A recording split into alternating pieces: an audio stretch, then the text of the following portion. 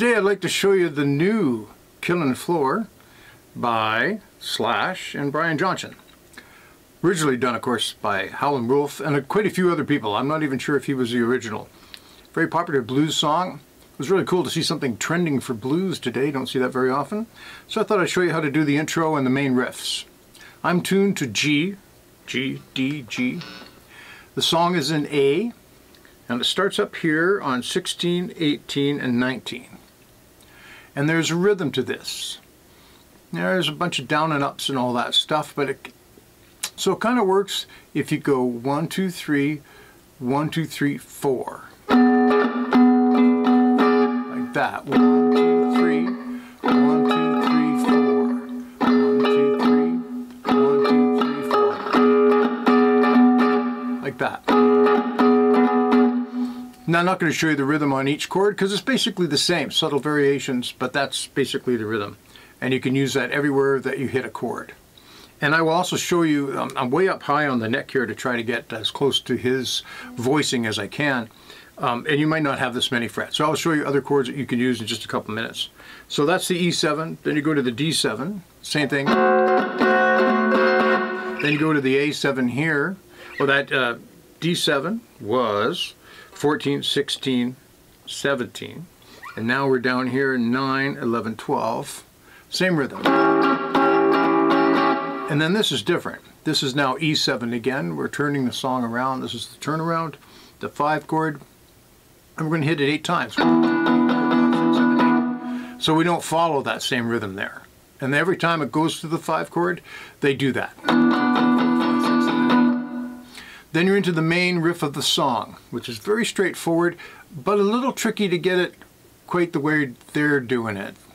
First of all, it's down here on 2, and you want to mute with your right hand palm a little bit. You don't necessarily want to go, I mean, that's up to you, right? So you do that twice, then you go up here to 6, hit it 4 times, then 7, 3 times, and then 8 once, 9 once.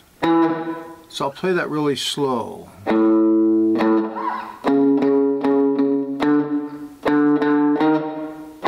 See, there's a little phrasing thing there on 7. So on 6 you got the straight 4s. On 7 you got little pause. And these down up lead you into the 8 and 9.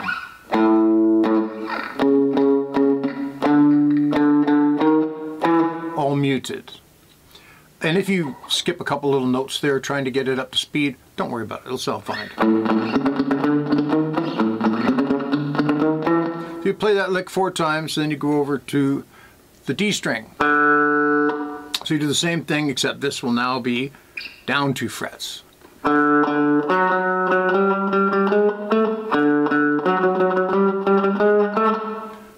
And you do that twice.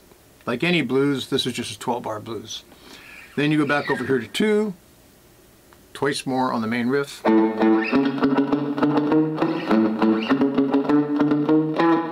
then we go to the 5 chord, which I'm not going to go up here or do anything. It doesn't sound like it goes back to that for that part. So I'm going to go here, 9, 9, 7. Anything like that. You can do the original rhythm. Although that seems a little busy for that part of the song. Something like that. Then down to D7. And then to the main riff. 2, 6, 7, 8, 9. When you're going to hit that 9 on the turnaround, use a different finger. Preferably your second. Jump ahead, because you're going to go kind of like this. And that's that 8 beats turnaround again, and then the song starts again. There's a couple places where it starts and stops to let people solo and stuff, but basically it maintains a 12 bar throughout the entire song. So that's all you really need to play the intro and to get through the entire song. So, substitutes. So for this E7 chord, I'm playing all the way up here. You can go down here and play E7 here, which still sounds pretty close, and that's 9, 12, and 13. Now, if you're having a little trouble pressing this down, one thing you should know is your strength isn't really just here. You've also got your shoulder, because you're holding, usually anyway, you've got your arm on your cigar box guitar. And if you pull with your shoulder, the shoulder up here, you can see that you could actually probably break the thing. You know, you have a lot of strength. As soon as you do that, maybe you notice that you have way more finger pressure. So sometimes instead of, I've seen people sort of push the guitar ahead, they're squeezing so hard and trying so hard to get a chord.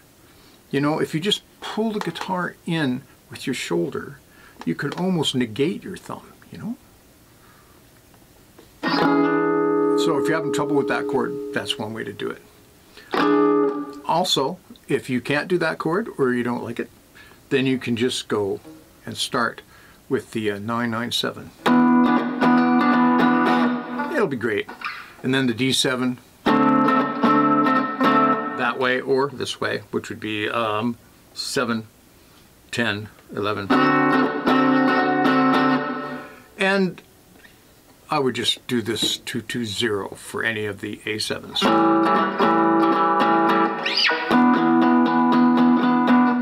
So there's your substitute chords. Hope you have a lot of fun with this tune. Have a great day.